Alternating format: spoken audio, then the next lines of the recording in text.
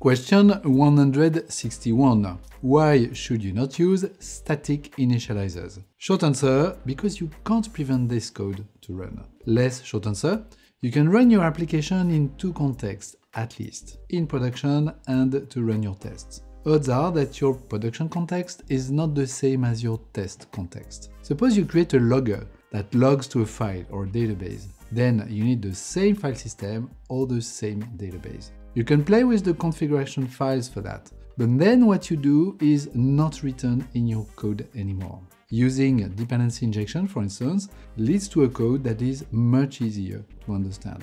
One last word, there are some examples of static initializers in a JDK itself, but that's okay, because that's the same JDK whether you're using it to test your application or to run it in a production environment.